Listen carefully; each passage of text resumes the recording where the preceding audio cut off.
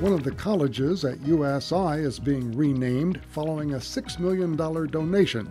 USI Interim President Stephen Bridges announced the gift from Evansville business leader and USI alumnus Wayne Kinney and his family. To honor the Kinney family, the USI College of Nursing and Health Professions will become the Kinney College. Authorities are warning drivers to watch for slow-moving vehicles this harvest season. The Vanderburgh County Sheriff's Office says area farmers will be moving farm implements and other agricultural machinery along county roads to access their farm fields. The Victory International Film Festival continues through the weekend. The festival features 65 films from more than 20 countries. More on these and other stories at news.wnin.org.